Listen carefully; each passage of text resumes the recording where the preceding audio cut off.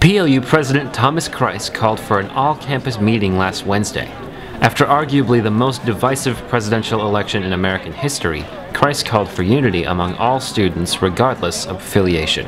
So we have a large community of students and others who are faculty and staff and others who are very engaged in the issues that have been raised during this election process. And so I think that everyone was surprised by the outcome yesterday based on all of the polling and media reporting and so on. And so I think the shock of the surprise of the result led to a lot of anxiety and worry and concern and so on. And so this meeting is an effort to just give people a chance to be together and try to work through the emotions that have been aroused.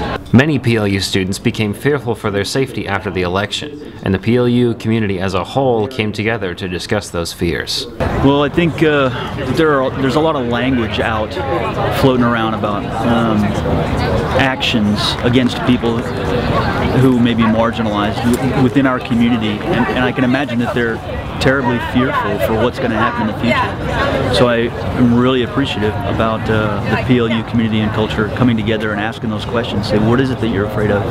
You know, how do you feel? And what are your fears? And how can we connect with them to make sure that that they're being taken care of and that we're assuaging their fears and making sure that they're protected. Students have welcomed those attempts at protection, and they hope to see more in the future as PLU works toward a harmonious future for all Lutes. I think it's what everyone's already been doing. I mean, I personally, as someone who identifies from the minority end of things, I have already felt a lot of love and support, and it's just like, even if you do not understand the situation, you are willing to learn and educate yourself towards the situation, because you know that's just what's more beneficial. So it's just like, even if it's just the first steps of, I would like to know more, please tell me more, because I'm also an ally in certain aspects as well, and it's just kind of the willingness to learn more and grow towards that. Yeah. This is Jake Billieu reporting for Mast TV.